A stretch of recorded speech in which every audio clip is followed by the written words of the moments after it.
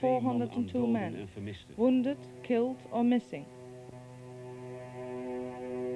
De bossen rond Overloon. The woods around Overloon were covered with the debris of war. Oorlogsmaterieel.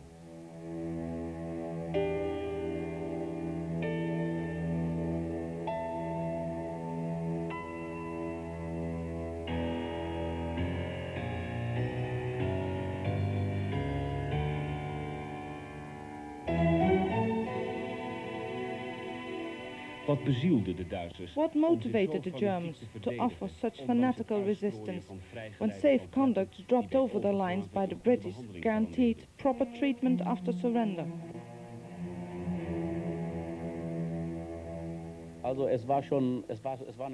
It was a catastrophe. I cannot explain today where we found the moral strength to go on fighting, or why we did. We were told you cannot retreat. Behind you is the River Maas. The bridges have been destroyed. Es wurde uns gesagt, hier, ihr könnt nicht zurück. Hinter euch ist die Maas, die Brücken sind gesprengt.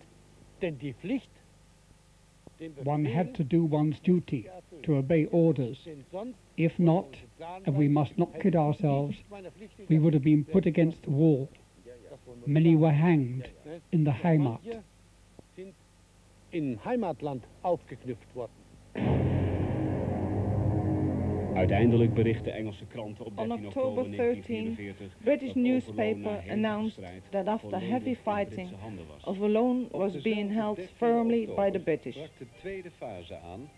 On that same October 13th, the second phase of Operation Aintree began.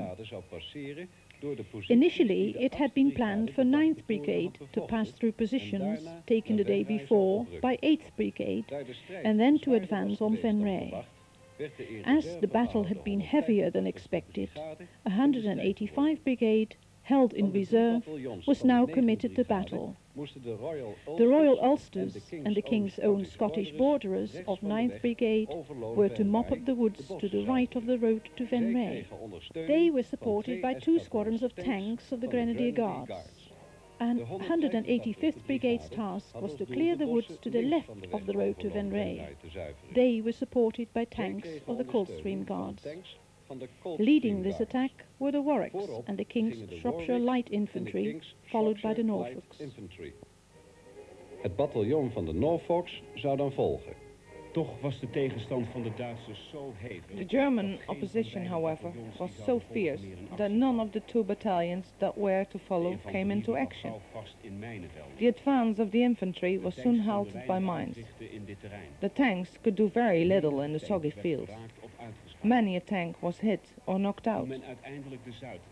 On finally reaching the south edge of the woods, the infantry came under heavy machine gun fire in the open fields and under shell fire from the Sturmgeschütze. That day, the attack bogged down at the edge of the wood.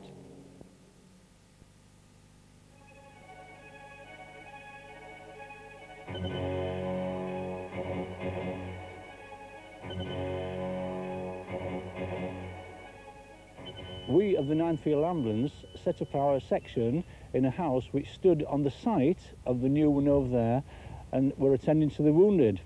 During the lull in the wounded coming into us, one of my colleagues walked up from the house and walked over here to this farm behind me. And we noticed that the gable end of the building was down, and there was the ruins of a crashed aircraft which turned out to be a Thunderbolt. My colleague was inspecting the wreckage, and he called me over after finding something he couldn't identify. And I came over and knelt down, and we were very surprised to find out this was the body of a man, badly burned, and he looked exactly like a piece of wood.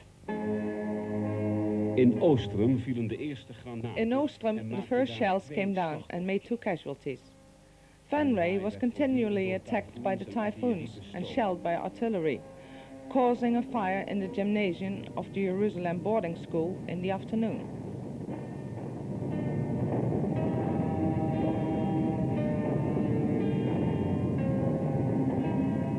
Waardoor er 's middags brand uitbrak in het gymnasium van Jeruzalem.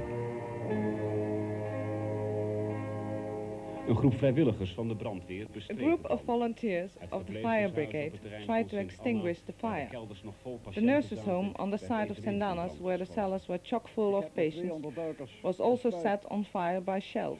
Together with two men who were in hiding, I managed to move the fire engine up to the water supply, near the nurse's home. But Mother Godelieve, who was standing in the doorway, told me to go inside for cover, as she clearly saw that I could never put out the fire all by myself. It was burning like a torch. The upper floors were being devoured by the flames in no time. Through the staircases, the fire spread rapidly to the cellars, and Mother Godelieve was forced to order the removal of the patients from the cellars to somewhere else. All this happened under heavy shell fire. Noodgedwongen alle patiënten die in de kelders ondergebracht waren, om die te verplaatsen. Dit is gebeurd onder zwaar granaatvuur. Terwijl de dodelijk vermoeide en While the gedecimeerde Duitse exhausted, troepen in de decimated richting German van Venray forces werden were gedrukt, pushed back towards besloot men aan Venray, Duitse zijde the tot German High reorganisatie. Command decided to regroup the forces inside the bridgehead. Werd kolonel Walter At the castle of vervangen door een Geistre, andere Colonel Walter was replaced by Colonel Gulch, veranderde hiermee and the in name of the Kampfgruppe force was Gulch. changed into Kampfgruppe Uit het Gulch. zuidelijk deel van het Duitse From the luchtruim southern edge tegen of the Mont bridgehead werd near overigens Romont, Leutnant Lieutenant Colonel Leutnant Hardek of Fallschirmjäger Regiment 21 was sent to Venray with a few small units. In October, I received orders to proceed to Venray with the staff of my regiment in order to reorganize the scattered units there into a Kampfgruppe and to defend the area of Venray until our forces would have retreated behind the river Maas. Und den Raum Venray so lange zu verteidigen, bis die deutschen Truppen südlich über die Maas übergesetzt hatten. Das war etwa am 10. Oktober. This must have been on or about October 10.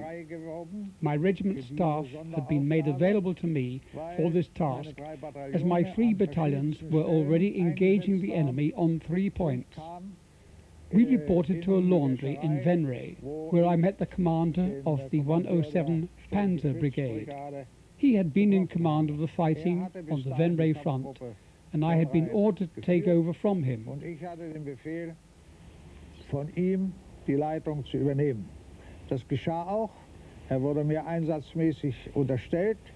Das Bataillon Paul, sofern es noch existierte, Battalion Powell, or rather what was left of it, had suffered severe losses, and my own 1st Battalion also came under my command, as well as my engineer company and my signals company. It was not a large force. Dann kam noch meine Pionierkompanie und meine Nachrichtenkompanie dazu, die ich mitgebracht hatte. Das war also keine große Streitmacht. Toen brak de 14e oktober. Then October 14th dawned, an overcast day with bright sunny spells. Many vehicles bogged down in the muddy roads.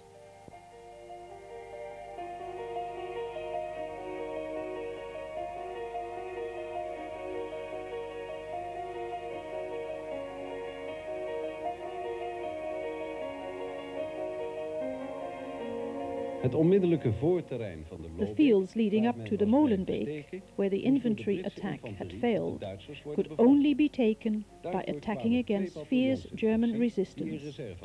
2 battalions held in reserve were committed into action. On the western flank, the Lincolns, and on the eastern flank, the Norfolks.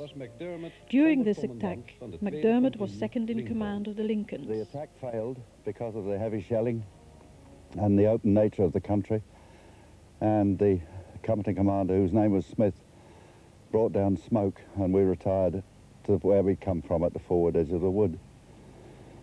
Deliberation took place, and in the afternoon a much heavier attack went in, this time with tanks at brigade level, do you see, and aircraft too, I think, on the forward edge of the wood, which were our objective. And this time, the company, now at very much reduced strength, say 20 or 30 men, were reserved to the forward company, which was D Company. Again, there was much shelling directed from the church tower at Venray, and it was a very sad day for the regiment. We lost many men wounded. Het werd de Britten nu duidelijk dat de toren It had van de become grote obvious kerk by now staan to in the de weg British was in hun that the opmars. church tower of Venray was an obstacle that blocked their advance. Die de posities van de The Germans Britten had set doorgaf up aan an de Duitse observation artillerie post en in it, nebelwerfer. which signaled the British positions to their artillery and naval warfare with lethal effect. That whole day, the church tower became the target of typhoons. The tower was heavily damaged, but remained standing. The Daily Herald of October the 16th carried as headline, "Church Tower Stops Dempsey." Around the church, the heart of Venray was burning, the Hofstraat and the Jerusalem convent. In the meantime, the Germans had abandoned the tower, leaving their notes behind.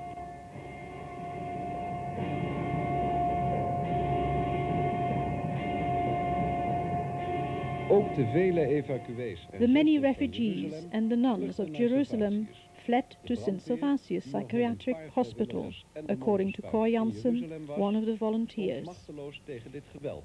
Aldus de toenmalige brandweerman Cor Jansen.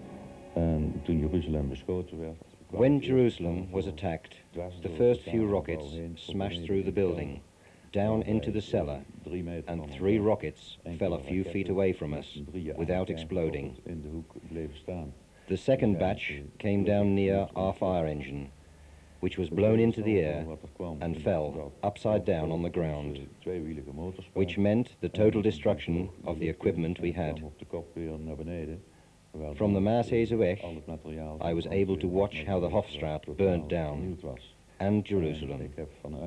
It was a huge sea of fire, and it was impossible to reach the Hofstraat. Het was een enorme vuurzee. Het was onmogelijk om de Hofstraat te bereiken, want bij de winkels in de Hofstraat daar kwamen For fire jets were hissing down from the shop windows across the street. A building like Jerusalem, with a large roof surface, causes a tremendous conflagration. Very impressive, but impossible for a fireman to do anything about. Dat geeft een geweldige vuurzee, zeer imposant, maar jammer genoeg dat je dan als brandweerman in je eigen plaats daar verder niets meer aan kunt doen. Ten oosten van de weg naar Venray. East of the road to Venray, the Norfolks were able to move forward in the direction of the Molenbeek. Among them were Captain Brian Balsam and Captain George Dix. I was in trenches about 50 to 100 yards behind him, just by the main road. In the attack, I had lost 2 men killed and 3 wounded, and I myself had had 2 bullets through my haversack because I wasn't clever enough to crawl along the ditch at the side of the road low enough. But the rest of the day was very, very hectic.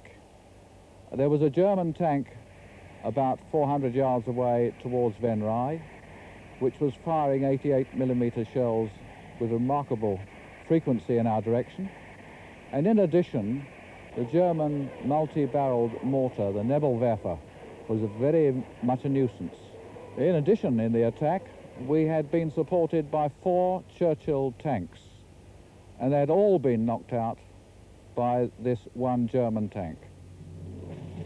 Inmiddels konden de tanks van de Grenadier In the meantime, tanks of the Grenadier Guards succeeded in taking the wooded ground of Laagheide near Endepoel. The infantry came to grips with a German patrol consisting of young, inexperienced soldiers. Among them was Oswald Jansen, 18 years old, of Volunteerjäger Regiment 21. We did not have a clue as to the situation at the front, and our group of 12 men walked straight across the field into the British attack. Mann auf der Wiese in den englischen Angriff hinein. Über uns Over us was a British observer plane. We went back into the woods, and there, without cover, we waited for the British attack.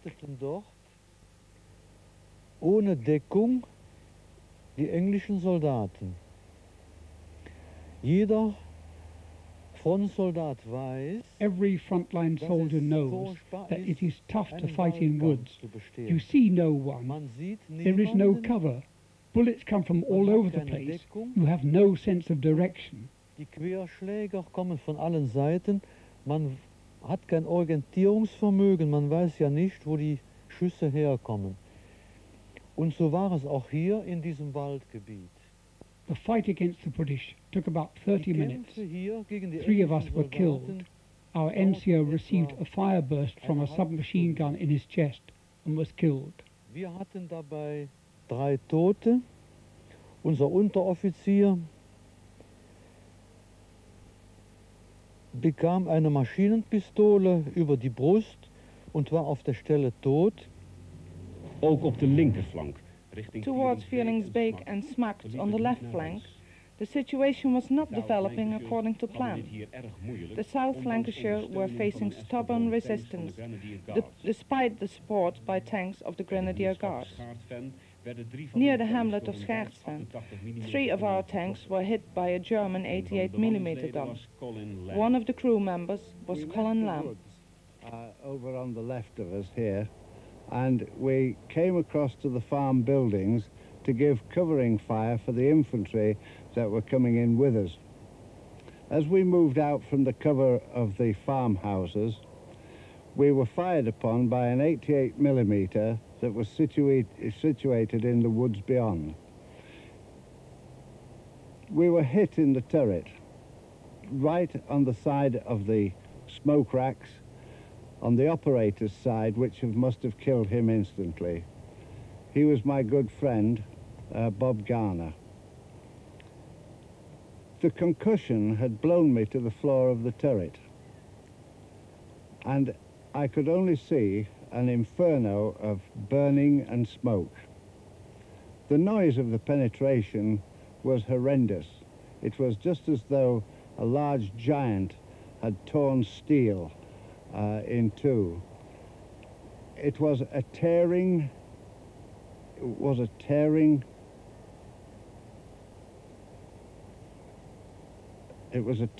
sound that is unforgettable. As we were bailing out, I got to the pedestal where the tank commander usually stood and was about to bail out when we were hit again on the same side, in the same place. This knocked me down to the floor of the turret again. And the concussion of the second time was just as though someone had hit you in the face with a pillow. It was a dull thud. I recovered myself and decided that it was more than time to bail out. I hadn't had any bailout signal because it all happened too fast. I saw the light where the turret lid was open, and I climbed up through the turret that was burning furiously by this time and bailed out. The driver, Nobby Green, having been hit the first time, had put the tank into reverse gear before he bailed out. The tank was moving backwards on its own accord and had travelled some few hundred yards by the time I bailed out. Being as it was moving, I hit the air louvers on the side of the tank rather hard, and then got up from the ground and tried to run for the cover of the farmhouse and the slit trenches that the Germans had left behind them. That evening they sent tanks up to recover us and take us back to the field ambulance for treatment. There we were put on a scout car and strapped onto a stretcher and driven through Overloon. Op 15 oktober... October 15 was a fairly quiet day. The next step for the British was to cross the Molenbeek, and their plan was as follows. Simultaneously, with 8th and 185 Brigade crossing the Molenbeek, units of the 11th Armour Division were to attack from the east. During the night, the infantry were to cross the beek by using kapok bridges. The Norfolks and the Warwicks were to cross on the left, the Suffolks and the East Yorks on the right. In het westen de Suffolks en de East Yorks. Achter de Loobeek lagen The Germans were waiting for them in their slit trenches behind the beek. The bridge across the beek had been blown up by them.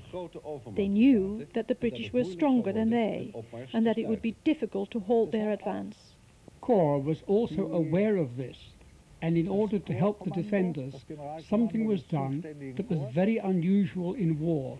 Namely, mines were sown on either side of the Molenbeek without mapping them. Was im Kriege an sich nicht üblich war. Nämlich, durch Heerespioniere wurden die ganzen Wiesen, wo der Fluss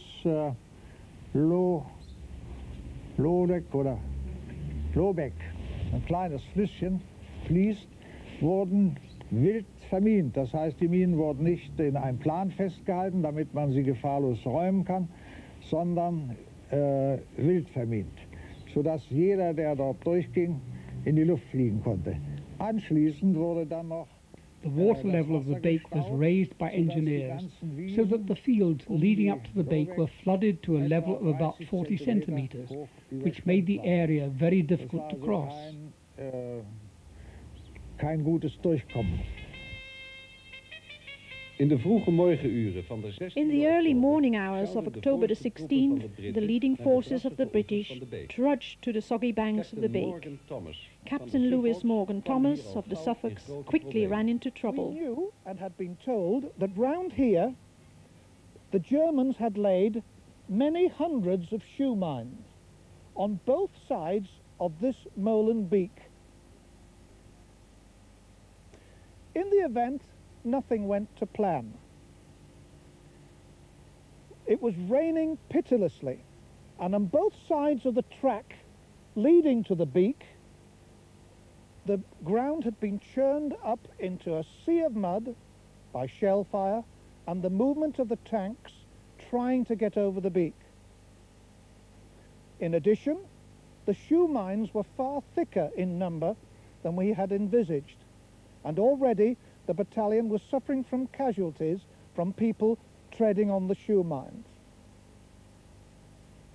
In addition, the Avrays, which were carrying the fascines, also got bogged down in the mud on either side of the track here, and in consequence, we couldn't get the tanks over.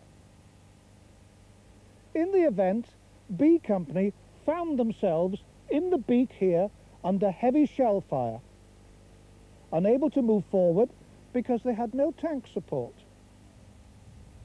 My company, as a follow-up company, was soon in the beek with them because we had been instructed to follow them quickly. In addition, the East Yorkshire Regiment, which was following behind, was located on either side of the track here and was unable to move forward because no bridgehead had been established. The position was now desperate. Tot overmaat van ramp. To make matters worse, a bridge-laying tank tumbled into the Molenbeek at the spot on the main road from Overloon to Venray, where the Germans had blown up the bridge. This left the Norfolks without tank support. Under cover of darkness, engineers had built a small bridge across the Molenbeek at the spot chosen by Terry, and so we all gathered for the attack. I moved up, and the intention was, of course, that we should move as quietly as we could, not to be observed, still using the darkness. And we moved across the bridge, and all would have gone very well.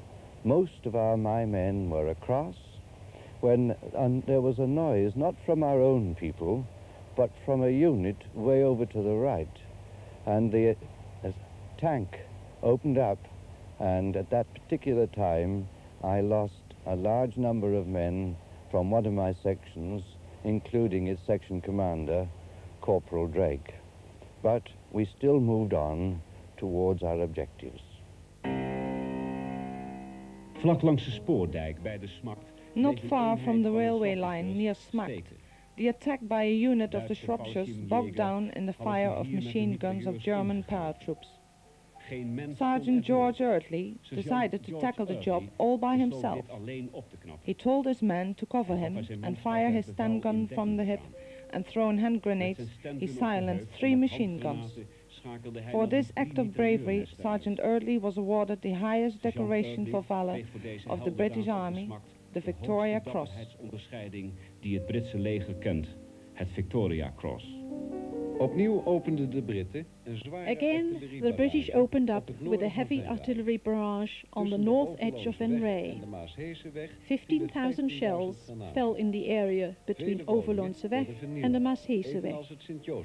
Many houses were destroyed, and the St. Joseph convent was severely damaged. St. Anne's too was hit badly again. When trying to help a wounded British soldier on October the 16th, Piet van Kessel and Gerrit Ritter from The Hague, who'd gone into hiding in Venray, were badly injured. The event took place on the Laagheidse. At 7 o'clock in the morning, we saw a wounded British soldier lying in the field. We walked toward him, bandaged him, and wanted to take him to a Red Cross van which was standing 100 yards down the road. In order to get there, we first had to cross a small temporary bridge. En toen moesten we nog eerst over die brug. Noordbrugje, want die grote brug die was wel kapot. Nou, dat brugje toegestapt en ja. Ik was er net over. I had just crossed the bridge. Gerrit Ritter was on my left side when I stepped on a mine, which tore off my left leg and the right leg of my friend. I fell on the ground and with my hand touched off another mine, which exploded in my face. Die sloeg mijn linksbeen eraf en mijn kameraad zijn rechterbeen. En gelijk kapot. En toen viel ik nog om. En kreeg ik nog hier mijn, viel ik met de hand op en die kreeg ik nog recht in mijn gezicht. En Den Hagenaar trok zijn Gerrit Ritter tied off his leg with his shirt and crawled out of the field toward the Red Cross van, which took him to the hospital in Helmond. I was left lying there. Achter een boerderij. Ja, is dan daar aangekomen en dat verteld en toen is dan opgepakt en naar het ziekenhuis gebracht maar onder de hand lag ik daar nog steeds. On October the 16th, we were ordered to rescue a badly wounded man from a German minefield. He had been there nearly all day. When we got onto this field, 3 of my comrades were injured by German shoe mines. One driver lost his foot, another one had severe facial injuries, and our captain lost both feet. En ik hoor ze nog, I heard people shouting, but I could not see any more. George Dix of the Norfolks also heard someone shouting when he and his men had cleared a farm of Germans on the Overloonseweg. Which was our objective. I now know, of course, that it was occupied by the Wetterhahn family. When we got there, we shooed away some 25 or 30 Germans who gave themselves up. And I was just settling down in my slit trench for a cigarette when I heard the cry, "Kamerad." It seemed to come from the cellar, so I moved forward and looked into the cellar, and there saw a very pitiable sight. The old man had an enormous cut across his head. His wife, 2 boys, 2 girls and a boy, and another little girl was dead. We got them out of the cellar, wondered what to do with them, because the old man certainly couldn't walk. And then we found a wheelbarrow in one of the barns outside, and we persuaded the old man to get into the wheelbarrow, and we got the young boy, aged 18, to trundle him off down the road back to our lines with the wife and 2 little girls following behind. Laat in de middag. Late in the afternoon of October the 16th, the British had crossed the Molenbeek over the whole length of the front. Mercelo was liberated by the 11th Armoured Division. The forward units advanced towards the outskirts of Venray and dug in there. After having been in action for more than 24 hours, there was rest and food at last.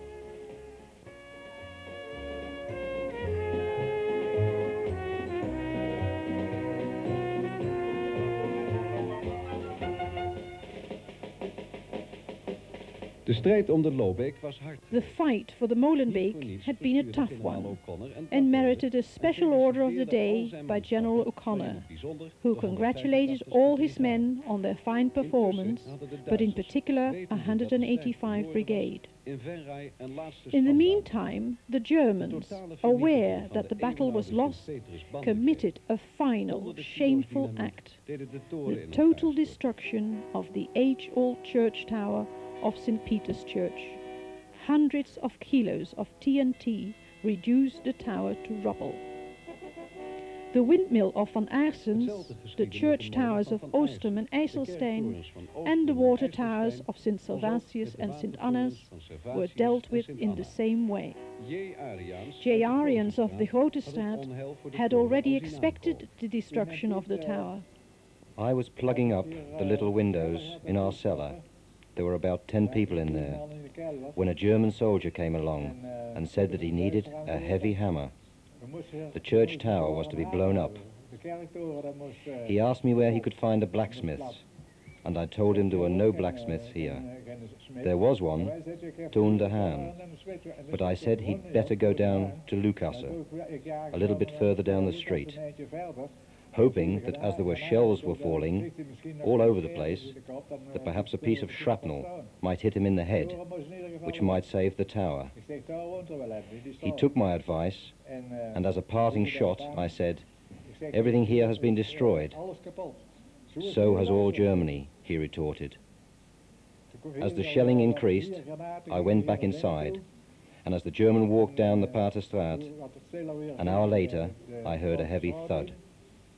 It seemed as if the cellar was moving, and I thought to myself, that's the end of the tower. I said nothing, and as I left the cellar, yes, the tower was gone.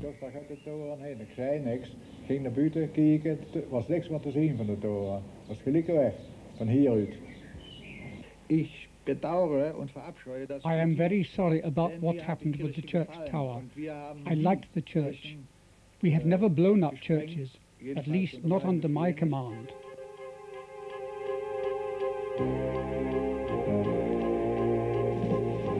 In de vroege ochtend van de 17e oktober. In the early morning of October 17, though later than planned, the British forces moved in for a concerted attack on Venray.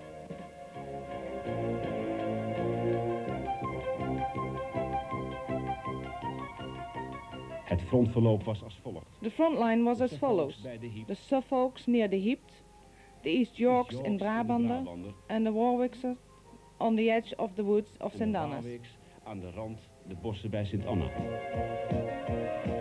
Toen de Suffolks bij de Heapt. As the Suffolks approached the woods of the Heapt, they were opposed by a German section that had not dug in too well. And as there was no tank support yet, Captain Morgan Thomas decided to carry out a bayonet attack. 3, 2, 1 charge, and in we went for the 20 yards, firing from the hip and bayoneting when we got to the slit trenches. I went on with the leading platoon of my company, that my sergeant reported to me that we had captured 8 Germans, Austrians I believe, and killed and wounded 6 others. After this episode, we cleared the woods to the south and then returned back to to the hospital in Venray, where we dug in. The East Yorks continued their advance towards Venray. One of the sections was fired upon by a German machine gun and were ordered to silence it. Corporal Hall came face to face with the tragedy of war. We took up our positions to run across the field and get to the edge and then move up the edge and silence the gun. Our officer was a Canadian officer, and we set off running and they started firing, and when we get halfway across, a German sniper jumped out of one of the furrows in the ground and put his hands on his head and said, "Fini, kaput." And the Canadian officer put his revolver in his back and said, "Run, run, you bastards, run." And we ran until we got to the dip where we could get down and shelter from the gun. And the officer turned to me and said, "Shoot him, Corporal." And the next man to me was a chap called Payne. And I said, "Shoot him, Payne." So Payne shot him, and the German fell and pointed to his head, like that. And Payne shot him in the head. Eventually, we moved up the edge and silenced the gun, and everything was all right until we got to Venray. Well, Payne had a friend, an older soldier. Payne was only 19 and the older soldier was 28. And they were a team, fighting as a team. And this day in Venray, the early morning, used to be terrible shelling from the Siegfried line. And Dawson said he was going to look for some fat so as we could have some chips. He went, and we never seen him again until we was doing a patrol, and we found him with no head on. Well, Payne, when he saw his friend,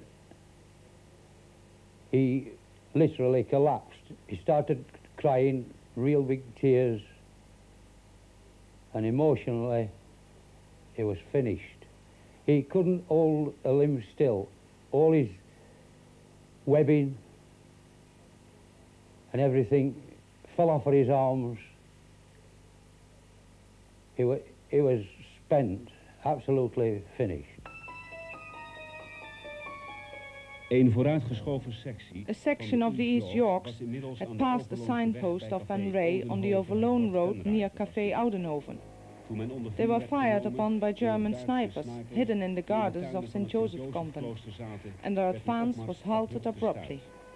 In complete disregard of the actual situation, a jeep of the field ambulance drove straight into the market square of Venray. In the jeep was Arthur Abbott, medical sergeant. As we got towards Venray, we saw no troops, either German or British, and drove straight into the market square. We stopped just by the town hall. The doctor started to look at his map to see our whereabouts, and I just glanced round the square. I was surprised to see German soldiers emerging from all over the place. They surrounded the jeep and came towards us. They asked us our business. We told them we were looking for wounded. They said, "You are prisoners. You come with us." And they took us to a school somewhere on the outskirts of Venray, and we were taken down in the cellars there for interrogation. After our interrogation, we were taken into Germany in the Neukerk, Krefeld area. This is a very useful item in a war, and as I had lost my own leather map case, I took this wooden case as loot from the British medical officer, and I made very good use of it. Op het Sint-Anna-terrein hadden de At St. Anna's, the Warwicks had reached the first few pavilions in the early mornings. The first people they saw were a few nurses. And I thought to myself, I must be Gaga. I must be seeing things. I asked another nurse to come and have a look, and she saw it too. Sure enough, it was a Tommy. He had branches on his helmet. We rushed up the stairs and applauded him. The Tommy was very moved when he saw how we were living with the patients in the cellar. And soon a few more Tommies joined him, and they gave us cigarettes and chocolate. They really spoiled us. That moment was heaven on earth for us. Zuster Godelieve, Sister Godelieve, Mother Superior of St. Anna's, was told that the first British soldiers had arrived at St. Anna's. She did not understand why the shelling of the buildings continued. The situation in the cellars was desperate by now. We were all very frightened. People were standing around, praying, filled with fear. They were mental patients, and those faces, I will never forget them. There were hundreds of them in the cellars of the main building. Alone there were 400 or 500 people. Sister Godelieve then decided to inform the British that the situation had become desperate, that there were no Germans at St. Anna's anymore, and that there were only nurses and patients left. Duitsers weer op het terrein waren en dat alleen op het ogenblik patiënten en zusters aanwezig waren op St. Anna. Jan van Kessel took a letter to the British lines. Luckily, he returned safely after an hour or so, and soon the shelling stopped completely. En wonder boven wonder, levend is teruggekomen. Een uur daarna hield het beschieten van de Engelsen radicaal op. Nadat de tuinen van het Sint-Joseph After the gardens of the St. Joseph's convent had been cleared, the East Yorks and the South Lancashires entered Venray.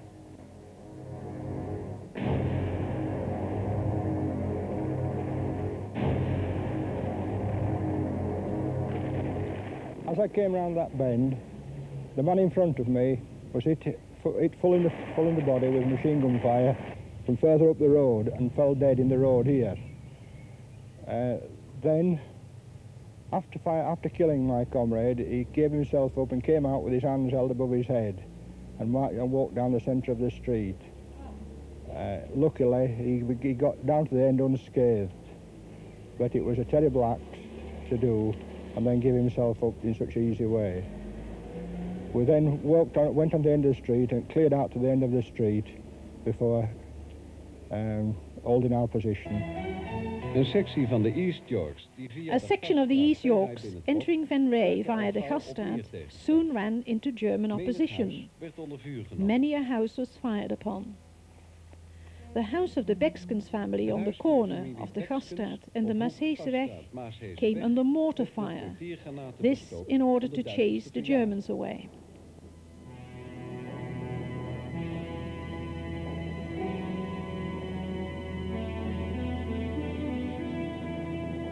Daarna sloeg men de achterdeur in. After a while, the British forced the back door and searched the house. When the British entered my house that afternoon, I said, "Hello," and beckoned them to come further.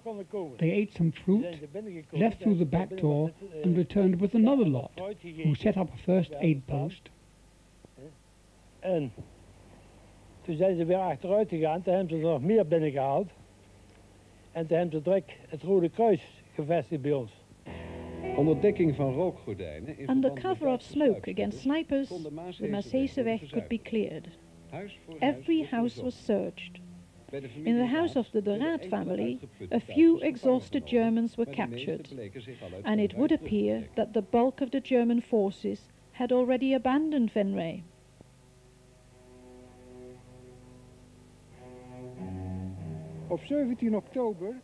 On October the 17th, a few hours before noon, it became clear that the Germans were pulling out. They came down the Smachtveldweg from the direction where Rank Xerox is today, all walking through the ditches alongside the road to protect themselves against bullets and shrapnel.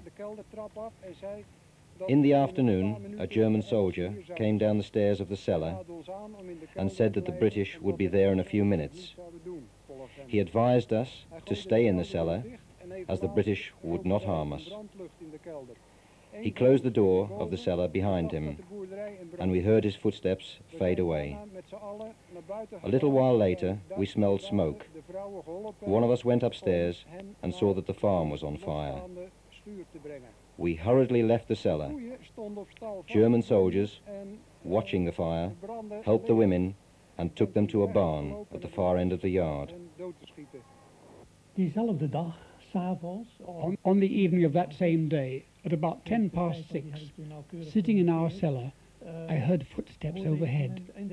I left the cellar, and on the landing I met a few Englishmen who, with fixed bayonets, were searching the house.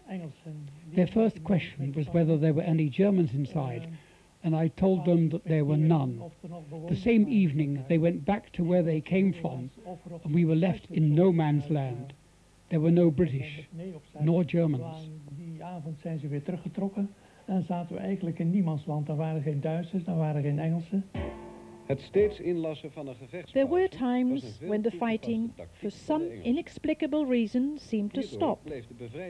Such a lull in the fighting caused a delay in the liberation of St. Servatius until October the 18th. The situation had become unbearable for the residents and for the many refugees who were sheltering there.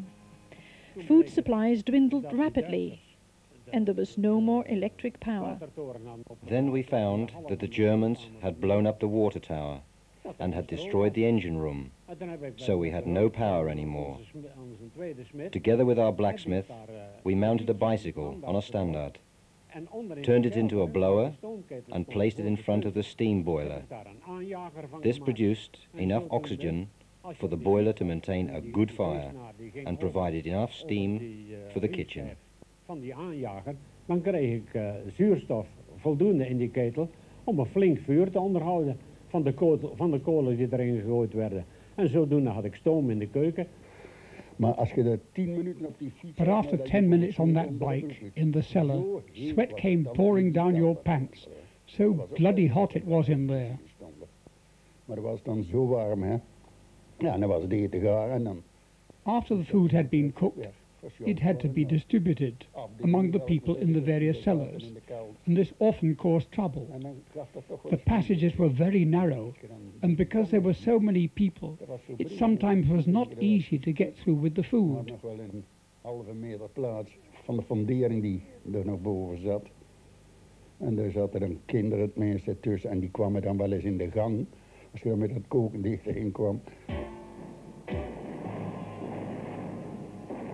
Zeer vroeg in de morgen van de At 3 o'clock in the early morning of October the 18th, the British artillery, supported by mortars, started a terrible bombardment on Venray.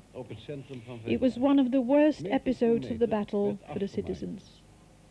The village was razed by shell fire, but for a few isolated places where a sniper was holding out, Venray was entirely in British hands that morning. At the same time, units of the British 11th Armoured Division liberated IJsselstein and Heide. Near Veulen, the British ran into strong German opposition. At this point, my leading section spotted a German tank about 300 yards along the road, tucked in to the side of the ditch. We halted, and word was passed back that there was a German Panzer to the front, and 3 of our Shermans moved out to the left flank to see if they could deal with it. Unfortunately, it had the better of them and knocked 2 of them out, and only the third managed to make its way back onto the road. This marked the limit of our advance in Verlen, and it was to be well over a fortnight before any further advance could be made. Daags na de bevrijding van Venray. A day after the liberation, a start was made with the evacuation of patients and staff of St. Anna's. They were taken to Boekel, Woensel, and the Karel I cigar factory at Eindhoven. The same day, Leunen was liberated. With the Germans retreating in southeasterly direction of Venray, Oorlo and surrounding areas had to be evacuated. The mayor of Venray and his son Vic, who were still hiding there, returned to Venray.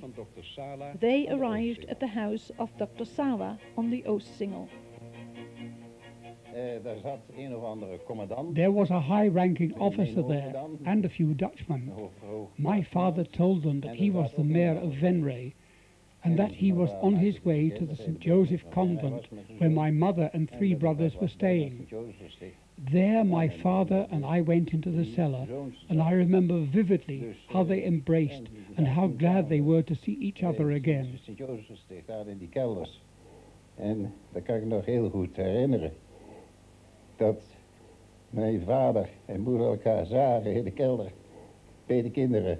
En inderdaad, de dokter die komt met zijn The German doctor in a white coat walked in and said that he needed the kitchen. The living room was to be the operating theatre. Nou, wat ik toen heb gezien, dat zal ik nooit vergeten. Die soldaten die lagen dus op die stroommat, waar anders de koeien staan. En die dokter die komt en kijkt. Wounded soldiers were laying about on straw. The doctor kicked each boy against the sole of his boots, and without asking them how they felt, said, "Get up, all of you, get your rifle and hand grenades, and off to the front." En zegt iedereen, zonder dat hij vroeg hoe voelde, snel auf, geweer, handgranaten, alles is fertig und hopp naar die front. Steeds meer Engelsen trokken verder. More and more British soldiers entered Venray. Many were billeted at St. Servatius and in private homes. The German artillery shelled Venray regularly and caused many casualties, among whom Vicar olieslagers. St. Servatius was also shelled and many buildings were damaged. In the damp cellars there were still some 1,500 people and the situation was intolerable. On October 22nd it was decided to evacuate the people of St. Servatius, and Major Banger, King of the East Yorks, was placed in charge of the operation. Red Cross vans drove in front of the asylum, and everything was put in readiness for the journey to the Van Horne barracks in Weert. On October the 16th, General O'Connor was ordered to halt Operation Aintree. Opening up the Scheldt estuary had been given top priority now, so that the port of Antwerp could be used as supply port. The front line was to remain where it was. From Maashees in a slight curve to the southwest via Venray, passing beyond St. Servatius and Veulen, to Grinsveen in the direction of Nederweert. This doomed Venray to remain a frontline town. On October 25, the Germans dynamited the church tower of Kastenrij. That same day, Civil Affairs decided on the complete evacuation of Venray. Everybody had to leave, including patients and staff of St. Elizabeth's Hospital. The square in front of the hospital was turned into a general assembly point. Gatje Hermsen and his family went there also. At 10 o'clock in the morning, my wife, myself, my child, and my mother-in-law, together with our baggage.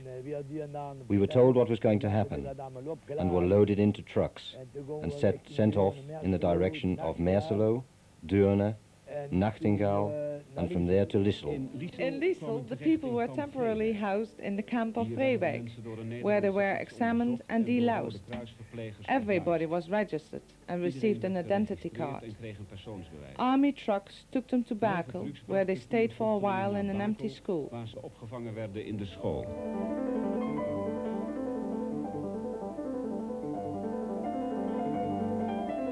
Hier kreeg men eten.